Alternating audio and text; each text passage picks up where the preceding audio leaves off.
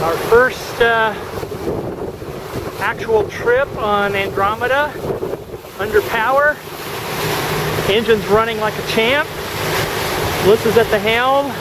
We got some strong winds coming aft, and we've got an ebb tide going with the river, so we've got a lot of current against us. So it was interesting getting out, but the boat just handles beautifully, turns pretty easily. It feels much lighter than you would think for, we found out, is a 21.5-ton boat, 43,000 pounds. So this is a big girl, but she feels great. She stops on a dime when we throw her into reverse, so it's looking really good.